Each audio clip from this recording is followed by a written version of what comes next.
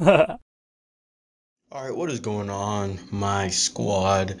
So, just a couple hours ago, a new trailer for Digimon World Next Order surfaced from Bandai Namco's YouTube channel. And this trailer actually shows some nice gameplay, shows like some kind of the open worldness of the game. So this game looks crazy good, dude. So Bandai's real like anal about putting their own video like in your video and of re-uploading it. So I'm not gonna do that. So I'll just have a link of the video in the description below. So be sure to go check that out right now. You can pause the video and watch it so that I can talk about it. I don't spoil anything for you. So I'll let you do that right now.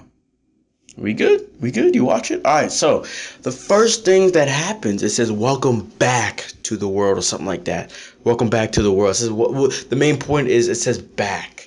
It's just so cool because I think the last world game was a long time ago. So it's about that time for it to make a return, and it was on like the Digimon or the Game Boy Advance or something like that. So it's about that time for it to be rebooted and come back better than ever. And let me tell you, I think you and I can both agree it looks better than ever. Yo, the 3D models, the open worldness that it showed he was walking looked so hype. Ah, two amazing Digimon games coming out in 2016.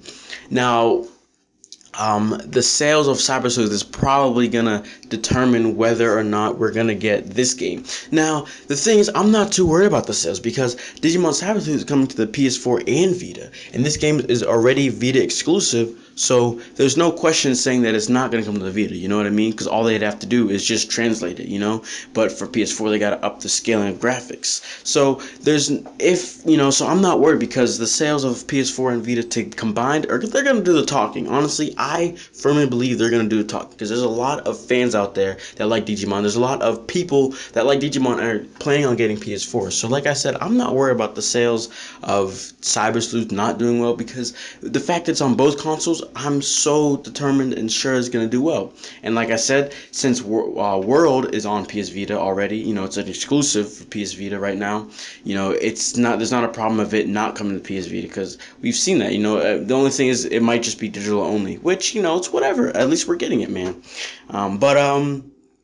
So that gameplay of him walking around with Agumon, boy, that shit just looks so incredibly cool. Like I cannot wait. And the character design of the main character, probably one of the coolest I've seen in a while.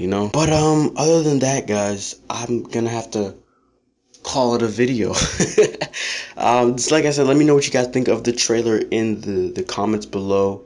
Be sure to leave a like if you're hyped for this game. And yeah, just tell me your thoughts in the comments below. Other than that, I'm gonna have to see my squad later. Peace.